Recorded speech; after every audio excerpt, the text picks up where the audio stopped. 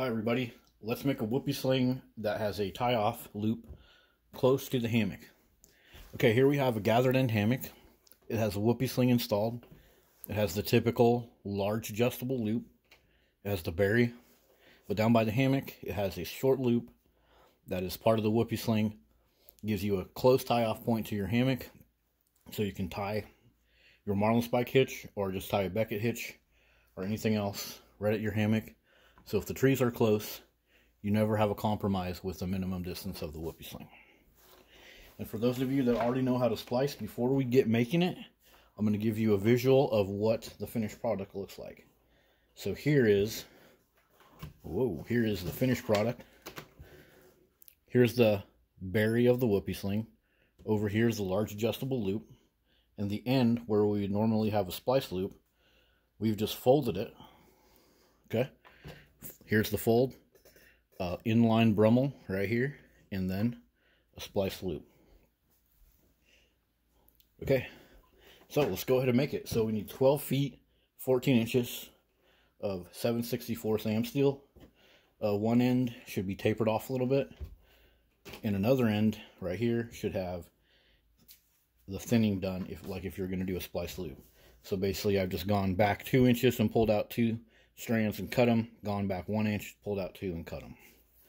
So we're going to fold this at 14 inches. So there is 14 right here. Fold that over. And now we're going to make our first loop.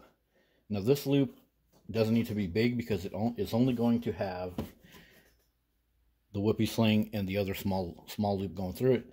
So let's just make a 3/4 inch loop. So let's start at 1 inch because that will give us the 3/4 inch loop. So I folded it over at 14, and then at 1 inch down from that fold on the long strand, I will pull the short strands through. So I'm pulling the short strand through the long strand 1 inch down from the fold. Okay, and now I'm going to pull the long strand through the short strand just beyond that little splice that we did. We're just doing a lock brummel.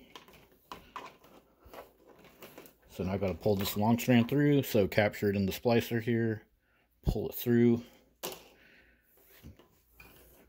go all the way through, and there's a little loop. And so now one more time we're going to go and pull the short strand actually through the long strand. You can actually, right now, you can actually continue this project without doing one more strand through. But I like doing it this way because it locks the two pieces together perfectly, and then it leaves the short strand hanging out.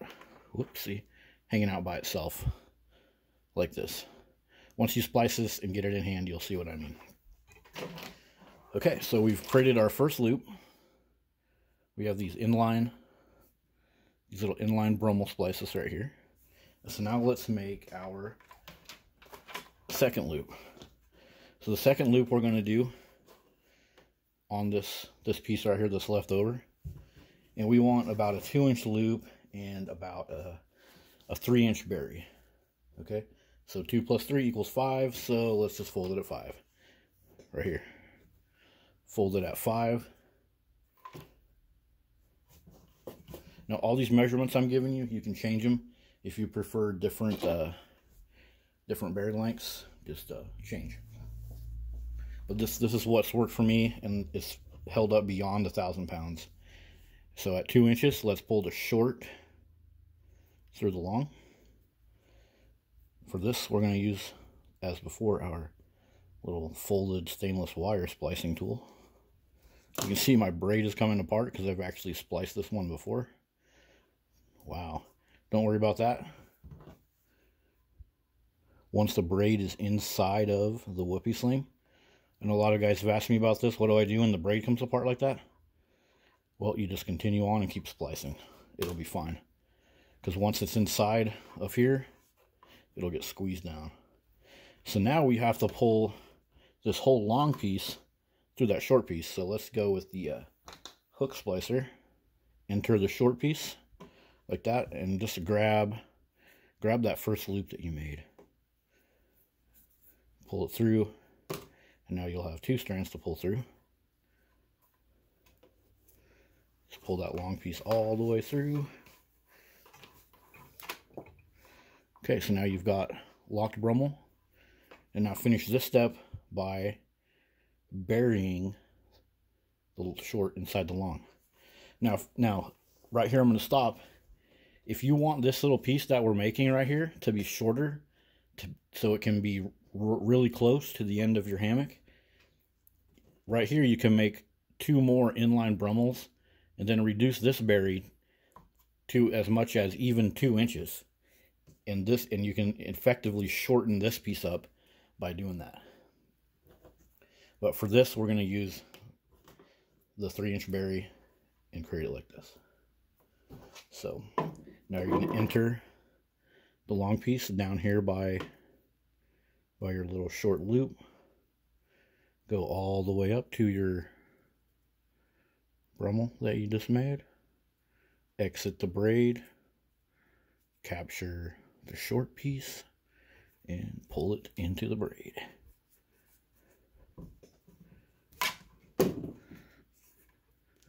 Okay, so now you've got this little dog bone piece that you've created. It's like a directional dog bone. You've changed the direction right here. You came back with the lock brummel, and then you've made this loop. And this loop will be installed in the end of your hammock like this, with the Whoopie sling right here and this loop both pulled through this loop. So now let's finish up by making the Whoopie sling part. So we need effectively an 8-inch bury, so we're going to measure at 9 inches. And we're going to start that 9-inch measurement from where this big loop that you made meets up with the main long loop. And you can move this along here to put the end of the Whoopie sling closer to your hammock if you want. But this is a good place to start if you're just making this to be installed in most of your wide hammocks that are available. So from there, we're going to measure 9 inches. So right there, go out to 9, because we're going to lose about 1 inch. And I just mark my am steel with the blunt object. I don't use pens and stuff like that. This works really good. It just leaves a little mark that will disappear once you're done. Okay, so right at our little entry point, let's enter with the splicing tool, and then we're going to exit at the mark that we just made. So right now we're just creating the large adjustable loop of this Whoopie sling. Okay, so I've entered the long braid here, and I'm going to go find the last unfinished end of this. Here it is. Capture it with my splicing tool and pull it through. Oh, wait. We're supposed to put a bead on here, right? I don't recommend using beads. Use a high quality of ring like this. Beads crack and end up on the forest floor. But I'm actually going to use a mini Evo loop. So right now let's install our mini Evo loop, our high quality plastic ring. These don't break. They're like acetyl nylon or something. Beads tend to break after a few uses. And they just end up, garbage. So let's pull our unfinished end through our little 9-inch part that we just measured. Now that we got our mini Evo loop in there. Okay, so we're through. And now we just have this unfinished end. So for that, we're just going to do a back splice. About 1 inch is what we want effectively. Some people do like 2 inches, but you really don't need it. I just do the minimal that is necessary. So fold it at about 1.5 inches. That'll effectively give us 1 inch. And then at about 1/2 inches down from where the raw edge here matches up to the main line, just enter with the splicing tool like this. Enter with the splicing tool, go up to your fold, exit, grab the unfinished end, and gently pull it through. And once it disappears all the way inside of there, sometimes you end up pulling the whole thing inside out. So right now is a good time to get your grasping tool, grab it right here, then give it a little pull, And you can also use the grasping tool to, this part right here, smooth it out a little bit. So, okay, so now here's the tail of the whoopie sling that hangs out. Here's the large adjustable loop. It has a mini Evo loop on the end, which is a perfect place to tie a lap knot or Beckett hitch instead of using a toggle. And then the end of the loop, we have our little piece right here. So now let's install it in the hammock. So here is our hammock.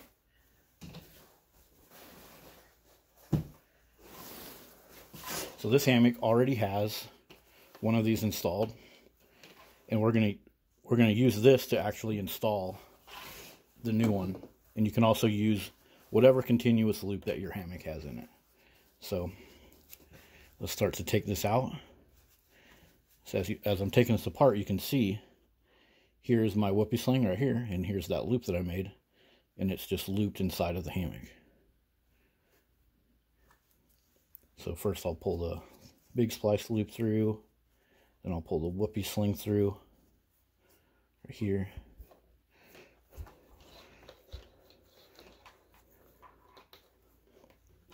And since I got a little carabiner right here, I'm just going to use that. You can also use a zip tie or a little piece of string or tape or whatever, but I'm going to use this little carabiner to hook onto my old loop so it can pull the other loop through too. And I'm going to pull it through by the small loop right there. So hook it to the carabiner and pull it through. Okay, just like that. All right, here we go. And now as you install this into your hammock, the one loop you want to control is this big loop because you don't want it to disappear inside the gathered end. So I'm just going to hold on to that big loop and then pull everything through.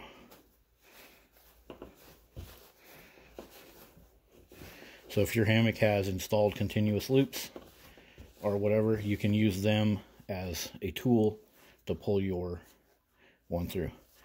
Okay, so now I'm all the way through. There's my little directional loop. Just take my little carabiner off, and now I can finish the install. And all I got to do is take, remember that little loop that we spliced?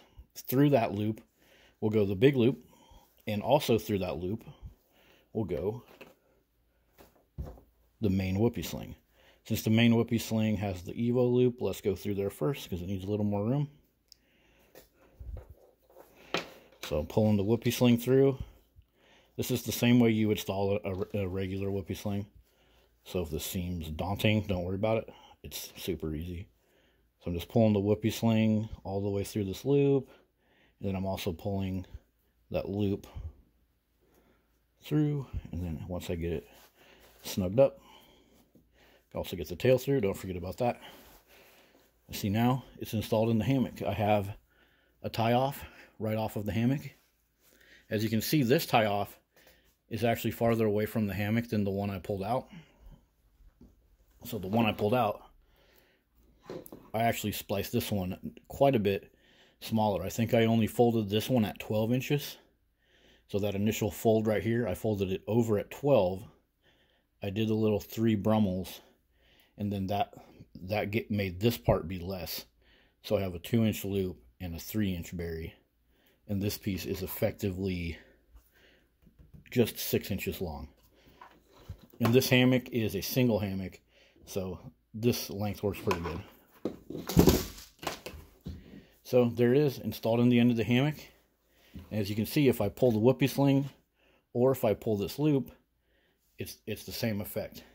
I've been asked before, why not just, for example, say this right here was the end of your whoopie sling, why not just splice a loop into it and then make that loop really long and then just go through the gathered end twice and then let this loop hang out? Well, the problem with that is if you pull on the loop, it will try to suck the whole whoopie sling through, and if you pull on the whoopie sling, it will try to suck the whole thing through. So if you did that in the gathered end of your hammock, it would fall apart after a couple hangs. So doing it like this works perfectly. Okay, now you know how to make a cool version of the whoopie sling. Basically, you're just making this little dog bone in the end. if you like the Evo loop or the universal loop that I make, and you want this loop right here to have a knot for easy on tie or for to use the soft link, one of the things you can do when you're making this, when you do that first fold and you're making that first small loop, you can add a couple inches to your total fold. And what you do when you're making that first loop is basically you tie a knot into your piece of AM steel. And where that knot is, that can be your first fold. And that will actually create a large knot right here at the end of your little loop. So here in the hammock, here's this tie-off loop, and you want to have a knot right here that's going to make it work a little better. You can just tie a knot, tie an inline knot of your choice. An overhand knot works pretty good right there. And then what you'll have is kind of like a version of my universal loop or Evo loop. And this little piece right here with a knot in the end will actually also soft link into things like that. So you actually will have soft link, soft shackle type capability at the end of your hammock. Just put your knot of choice into that loop, into the tie-off loop. Okay, thanks for watching. I hope you liked the video. Please like and subscribe, and I'll see you guys on the next one. Thanks.